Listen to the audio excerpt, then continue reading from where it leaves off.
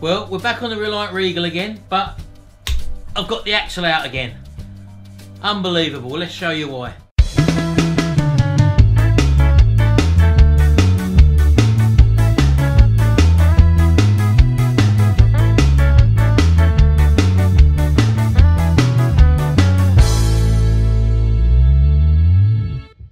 Right, well, as you know, we had the axle in the Reliant Regal chassis, and all I had to do was plumb in the brakes and the fuel pipe and stuff like that. And because it's been sitting outside for a few months now, a good few months, I've only just realised that underneath, on the floor, directly below where the axle was, there was a wet patch. That wet patch was actually axle oil, and it was coming out between the only things I didn't separate, which was the main axle body, and there's two paper seals that sit around the flanges, which I didn't disturb. So unfortunately, I'm going to have to drain the axle oil out, and I'm going to have to change these paper seals, which I probably won't be able to get hold of, and we'll probably have to make them. So I'm going to start off by draining the axle out, and then we're going to have to unbolt these bolts all the way around, separate it. I've got to make a copy of the paper. Oh, I've got to make a copy of the paper axle, and then we're going to have to hopefully solve the problem. So I'm going to turn this over and make a start on this.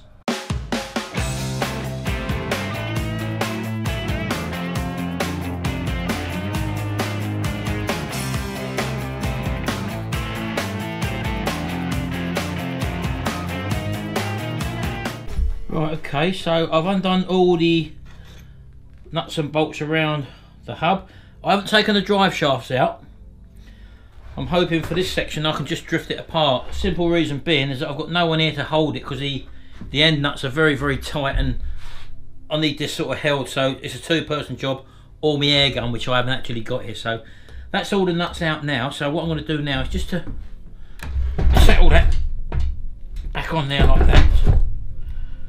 Okay, and I'm just going to try drifting this back gently, just hoping it will separate, which it has. There we go.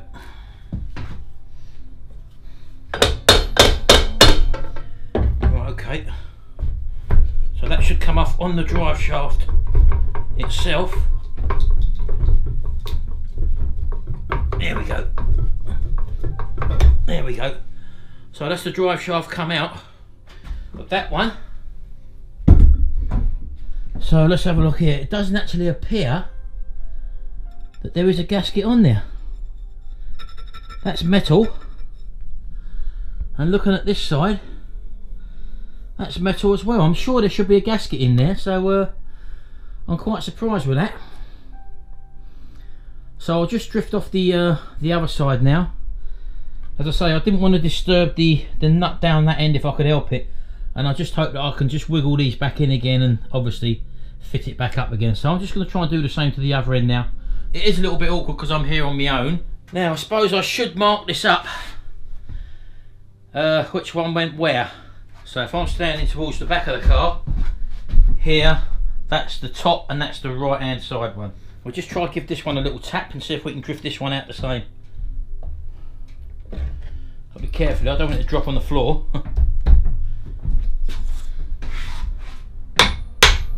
Oh, straight away. Not hard, I'm not hitting hard there, don't forget. Would help to have two people here when you're doing this sort of stuff, I know, but...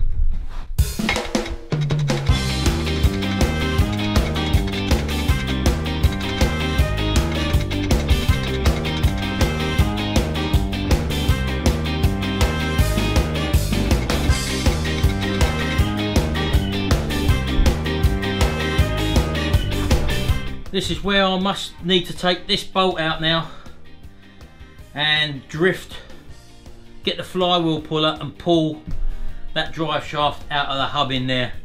If I remember right, it did go with a bit of a pop when I actually put it back in the last time. We was pretty lucky getting the other end out the way we did, but hey ho, these things are sent to try us.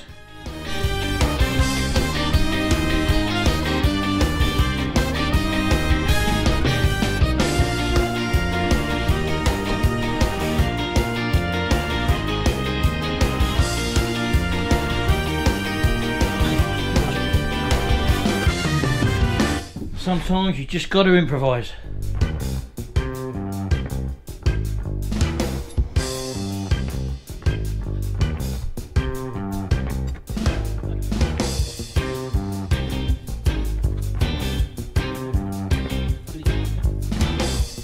Right, just undo these little drum screws there, take the drums off. Again, I thought I'd finished all this.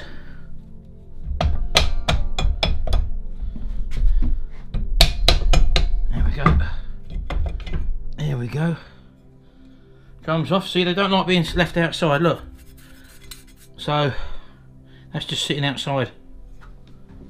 Right, now before I had to get the hub puller on this. And it just so happens that I've got one.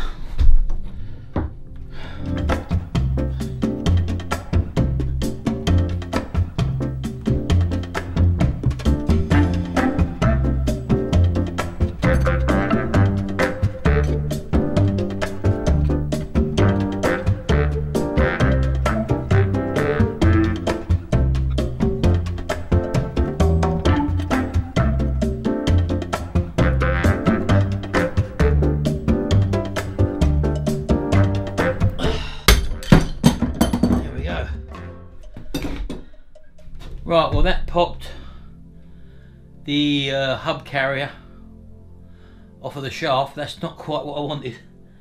So now maybe I might have to drift the whole shaft out now.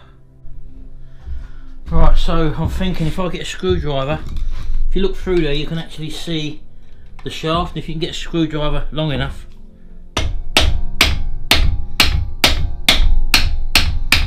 that's just enough to tap that drive shaft out, hopefully.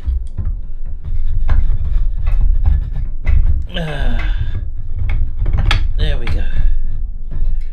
Come on, baby. Get that out of there.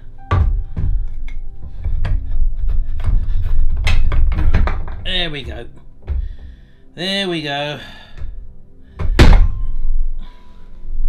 And yet again, no gasket on there whatsoever. So let's put that to one side. Gives us a good chance to examine this pinion wheel as well while we're here, which literally floats up and down in there. And that means that I can really examine these teeth, and basically there is no wear on them whatsoever. So it's a low mileage vehicle. Whether or not it's been off before, I don't know. I'm sure these had a gasket on them from the factory. This doesn't appear to have a gasket on it. It might have had some sort of mating fluid on it. Hello, darling. Hello. Come in here. Oh, hello. Yeah, be careful, darling. So, as we can see, I've got a couple of helpers here, and your name is... There's no one in here. Say hello. That's Emily, and this is... George. As you can see, I've got the axle out of the Reliant Regal. The rear axle had a bit of a problem. It had a bit of a leak on it, George, didn't it? So Granddad's had to take it out, and we're going to have to put some paper gaskets on it. So let's go inside. I'm going to wash my hands up now. We'll do that a bit later. I'm going to have a look online to see if I can source a new gasket for either side of this first of all. And we'll see you a little bit later on, maybe in the next video. Until then, say bye for now. Bye. Bye bye everybody. Come on in.